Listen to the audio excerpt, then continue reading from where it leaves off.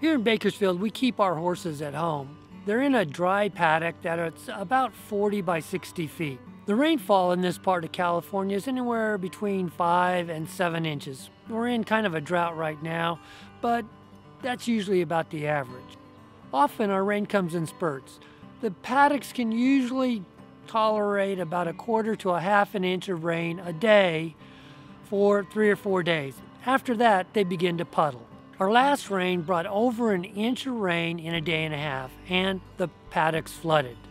I've done a couple of things to try and keep the paddocks from flooding, like adding French drains or even pumping the water out.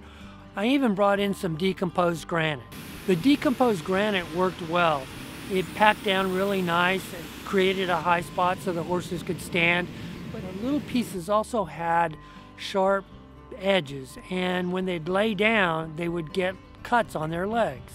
A few weeks ago, we were riding through the stables, and there was a truck dumping some river sand at the stable.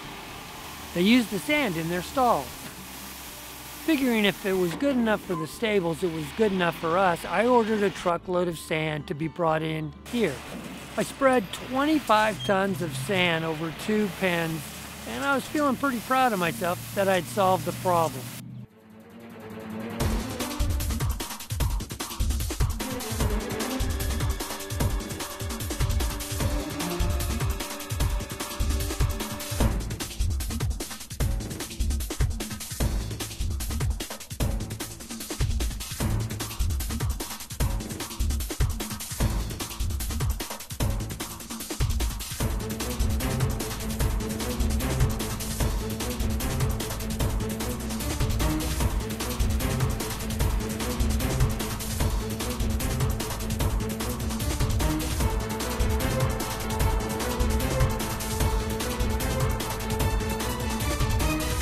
4 weeks later, you guessed it, Scratch was at the vet with sand colic.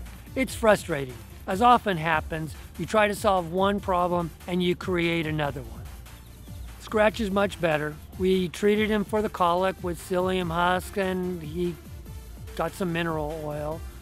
We bought bigger feeders and put mats down to try and keep the sand out of their feed. And I think we're on the right track now. I try to keep my horses as comfortable as possible, but sometimes crap just happens. I try to learn and observe what other people are doing and then incorporate it in my own program. Sometimes that's going to work, sometimes it's not.